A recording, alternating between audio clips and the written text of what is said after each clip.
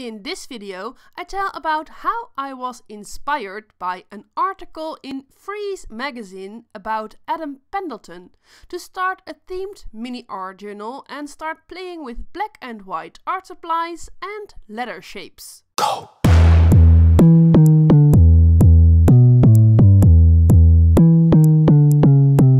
Hey, Marieke Blokland here from Bloknote.nl. Welcome to my YouTube channel. Hello everyone, this is Marieke Blokland from Bloknote.nl, and in this video I want to talk about inspiration. Inspiration is such a big theme. I think, talk about the word inspiration for hours, but I quickly wanted to show you how it could work. Just a little inspiration process insight.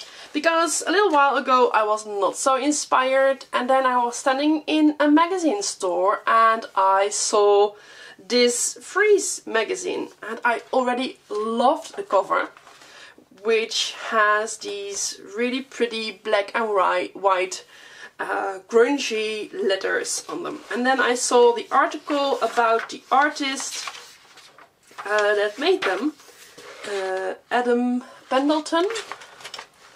Adam Pendleton is the artist, and I just was so inspired by it. I didn't read a word of the article, so I'm sorry I cannot tell you anything about the artist, but I just already loved this page, and then especially also this page, which shows a wall in the museum where this is hanging, I believe in New York? Yes, it's a solo exhibition in New York running until January 2020, which is already in the past, but who cares?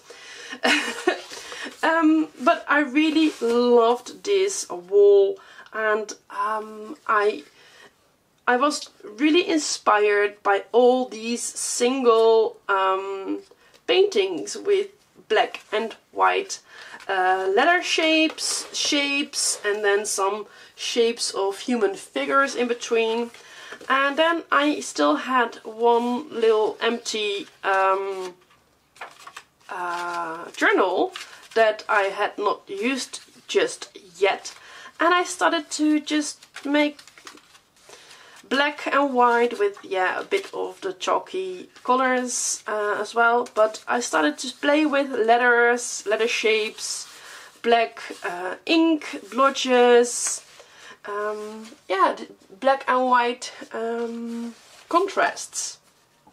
And I'm not sure where this is going just yet. These were just really inspired by these paintings, but I started to challenge myself to work more with letters and letter shapes.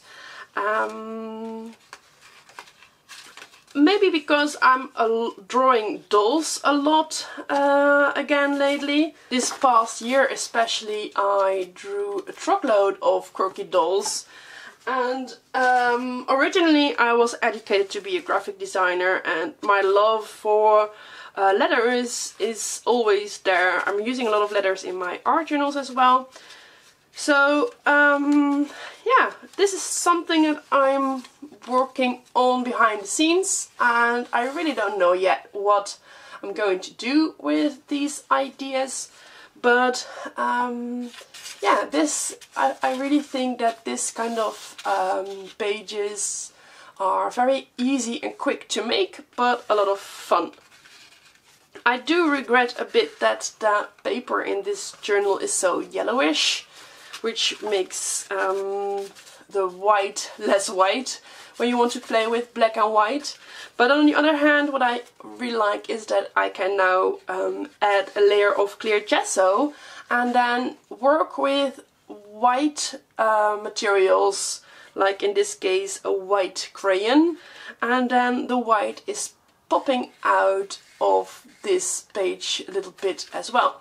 So you can play with a sort of yellowish color and then use white more deliberately as a white pigment. And like here as well, using white ink on a black background.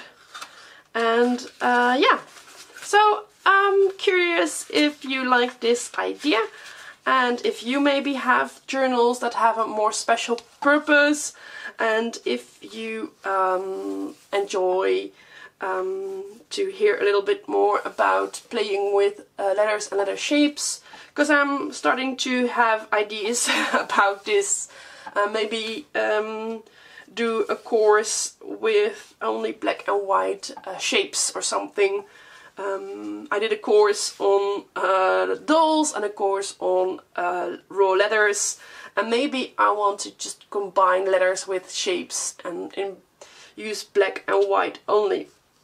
But I'm not sure yet. This is just a fun idea that I'm having at the moment. And yeah, thank you so much for watching this video about how I can just be really inspired by one little article in a magazine, and then even start a special little journal inspired by a page in a magazine. Thank you for watching. Bye. That's it. Thank you so much for watching this video. You rock.